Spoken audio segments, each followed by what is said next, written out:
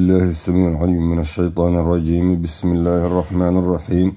وصلى الله تعالى على سيدنا ونبينا ومولانا وحبيبنا وشفيعنا محمد صلى الله عليه وسلم وعلى آله وأصحابه ومن تبعهم بإحسان إلى يوم الدين. رضيت بالله ربا وبالإسلام دينا وبمحمد صلى الله عليه وسلم رسولا ونبيا. ربي أعوذ بك من همزات الشياطين وأعوذ بك رب أن يحضرون ولا حول ولا قوة إلا بالله العلي العظيم. Continuing on with the Prophet ﷺ's legendary government and military legacy, the era of Umar bin Khattab. This is a redo on video number 32. 2.5 Evidence on which the judge may rely. The evidence on which the judge may rely in passing rulings is confession, and writing in is regarded as a kind of confession. Picking up from page number 516. Number 2, testimony. The judge is required to verify that witnesses are qualified to testify. If he does not know them himself, then he should ask them to bring someone who does know them. A man gave testimony to Sayyidina Umar bin Khattab, and he said to him, I do not know you, but it does not matter that I do not know you. Bring me someone who does know you. A man among the people said, I know him. Umar asked, what do you know about him? He said, he is of good character and is a virtuous man. He asked, is he your closest neighbor who you know by night and by day, and you know when he comes in and goes out? He said, no. He asked, do you have any financial dealings with him, which is the way to know whether he is God-fearing or not? He said, no. He then asked, has he been to your companion on a journey, which is the way to know whether he is of noble character and attitude? He said, no. He, Umar radiallahu anhu, then said, you do not know him. Testimony takes precedent over an oath. Whether that testimony is established before his opponent swears an oath or afterwards. If the plaintiff asks the defendant to swear an oath and the judge makes him do so, then the plaintiff brings proofs after that concerning his case. His evidence is to be accepted and the oath is to be rejected. Umar said, a false oath is more deserving of being rejected than clear proof. The one who is to be asked to give testimony is the plaintiff. Umar wrote to Abu Musa saying, proof is to be provided by the plaintiff and the oath is to be sworn by the one who denies it. If the plaintiff has only one witness, his testimony should be accepted, and the plaintiff should also swear an oath. Umar used to pass judgment in financial cases on the basis of an oath and a single witness. Number 3, oaths. The judge should not resort to ask the defendant to swear an oath except when the plaintiff is unable to establish proof and asks the defendant to swear an oath. If he swears an oath, then the judge must rule according to that oath. Umar and Ubay ibn Ka'b referred to Zayd ibn Thabit for judgment concerning a garden, which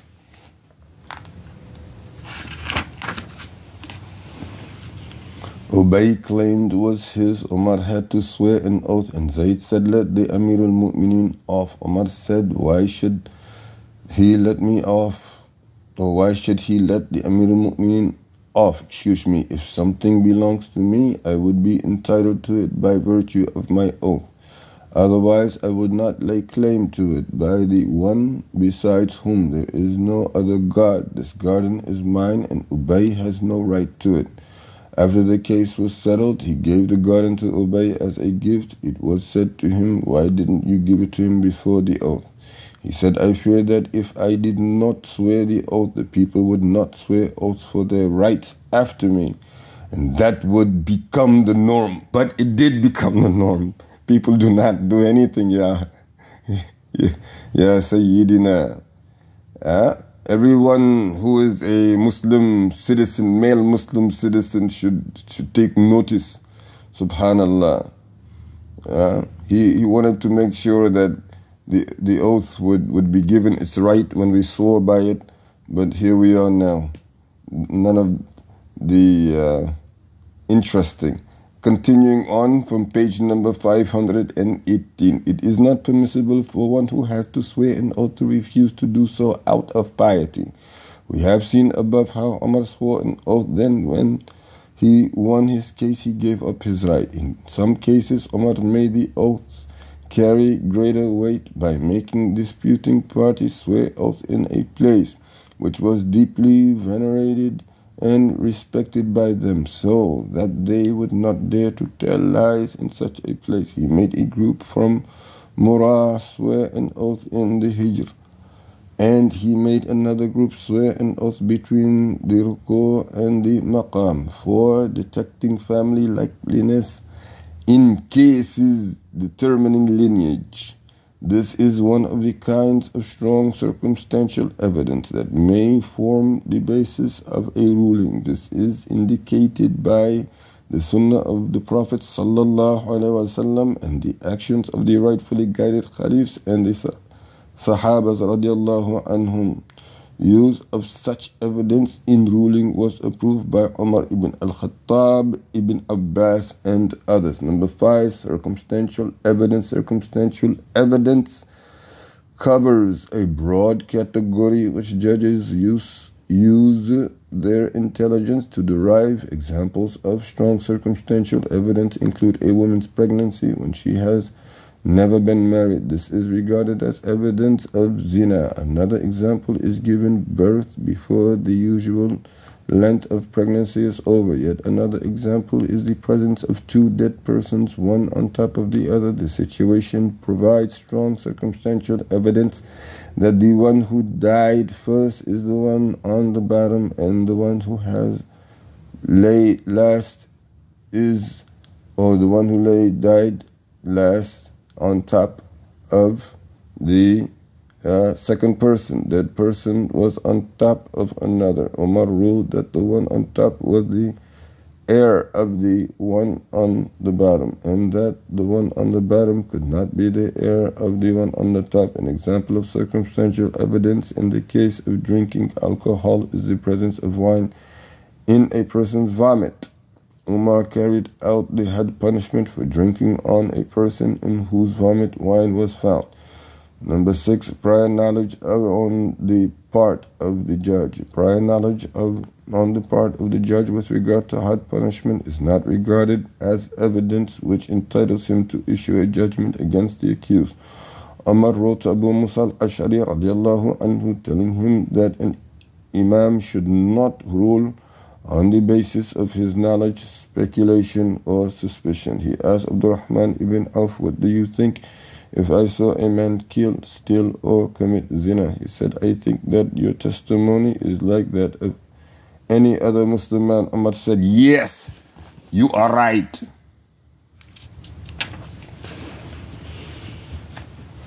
With regard to hudud punishment, there are various reports from Umar ibn al-Khattab regarding the prior knowledge of the judge and whether that is sufficient knowledge for the judge to pass judgment on that basis if there is no other evidence available.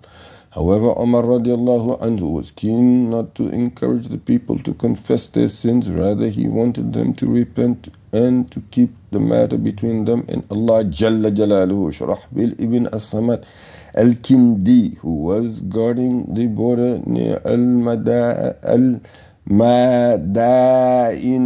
addressed the people and said, O people, you are in a land where drinking is widespread and there are many women. If any one of you commits a crime that deserves a had punishment, let him come to us so that we may carry it out on him, for that will be his purification. News of that reached Umar radiallahu and he wrote to him saying, it is not permissible for you to tell the people to remove the concealment of Allah who has concealed them. But if the people referred the matter for judgment, then it was the state that carried out the had punishment without any lenience. When Umar radiallahu anhu wanted to pass a judgment between two disputants, he would recite the following dua: "O Allah, if you know when two disputants sit before me that I am worried in the slightest about who is at fault, then do not withhold the punishment from me for an instant." 2.6 Rulings and punishment meted out by Umar for some crimes and misdemeanors. 2.6.1 Forging the official seal of the state. During Umar's Khalifa, a serious event took place which had not taken place before. Ma'an ibn Za'ida managed to forge the seal of the state by engraving something similar, which he used to take money from the Baytul Mal of the Muslims. The case was referred to Umar, who had him beaten 100 times and imprisoned. Someone tried to intercede on his behalf, and he had him beaten another 100 times. Someone else tried to intercede on his behalf, and he had him beaten a further 100 times and then banished. 2.6.2 A man who stole, and I think this is because this crime, maybe people did not understand it as well as they do today, back then, as Umar radiallahu anhu did. He did not accept that this type of behavior took place even on 3 people. So today in court, when this type of white-collar crime takes place, the main thing that the prosecutor is going to be, any smart prosecution would just point out that this type of crime took place on the main income and disbursement of Muslim treasury. So understand that it happened upon the entire ummah. Today they'll insert very, very heavily into the theory that this fraudulent activity could have taken place to any of you in the courtroom, right? So imagine that being something unacceptable.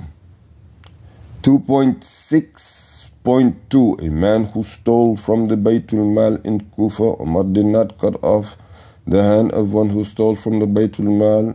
Ibn Mas'ud asked Umar about a man who stole from the Baytul Mal, and he said, "Let him go, for there is no one who does not have a right to this wealth." But he had him whipped as a tazir punishment, warning of punishment somehow. 2.6.3 Theft during the year of Ramadan. During the year of Ramadan, the slaves of Hatib ibn Abi Balta'a stole a camel belonging to Muzani man, which they slaughtered and ate. The matter was referred to Umar, who went after the slaves, and they admitted that they had stolen it from its proper place, and that those who had stolen it were adults of sound minds. They had no claim of necessity that compelled them to steal. Umar ordered Kathir ibn Asami to cut off their hands, but because he was living through the year of Ramadan and he saw what the people were going through, he looked for an excuse for them. He said to their master, "I think that you are starving them." That was all he did in this case. He waived the punishment of amputation, and he ordered that the Muzani man be given a camel of twice the value, 800 dirhams. Thus they were protected from the had punishment because of necessity. 2.6.4 An insane woman who committed zina. An insane woman who had committed zina was brought to Umar ibn al-Khattab. He consulted the people, then he commanded that she be stoned. Ali ibn Abi Talib passed by and said, "Take her back." Then he came to Umar ibn al-Khattab and said, "Do you know that the pen has been lifted, and he quoted the hadith. At the end of it he said, yes. Ali said, then why should she be stoned? Let her go. And Umar started to say takbir, Allahu Akbar.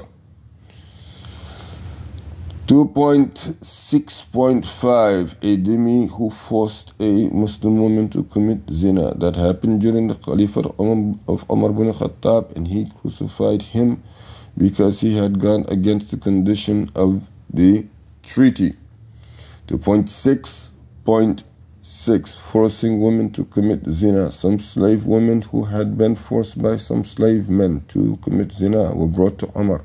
He beat the men, but he did not beat the women. A woman who had committed zina was brought to Umar, and she said, I was sleeping, and when I woke up, there was a man on top of me. He let her go and did not beat her. In these cases where there was no uncertainty, or there was some uncertainty, the had punishments were waived. No distinction was made between physical force and threats to kill. During Umar's Khalifa, a woman asked a shepherd for water, but he refused to give it to her unless she let him have his way with her. She did that, and the matter was referred to Umar. He asked Ali, what do you think about her? He said she was forced, so Umar gave her something and let her go. 2.6.7 Ruling on one who was ignorant of the prohibition of zina. It was narrated from Sa'id ibn al-Musayyib that an agent of Umar ibn al-Khattab wrote to Umar telling him that a man had admitted to him that he had committed zina. Umar wrote to him telling him, ask him whether he knew that it was haram, unlawfully prohibited. If he says yes, then carry out the had punishment on him. If he says no, then then tell him, excuse me, that it is haram, and if he does it again, then punish him.